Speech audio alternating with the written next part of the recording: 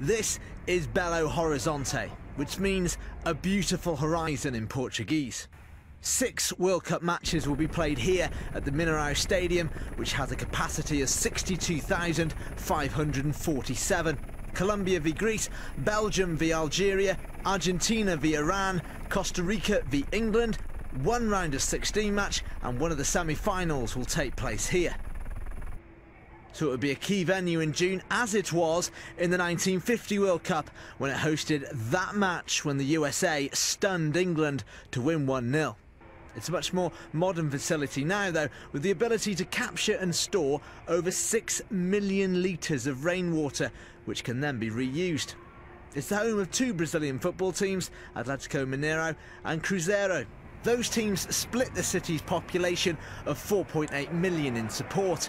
That amount of people means it is bustling with life. The only thing that's missing here, really, is a beach.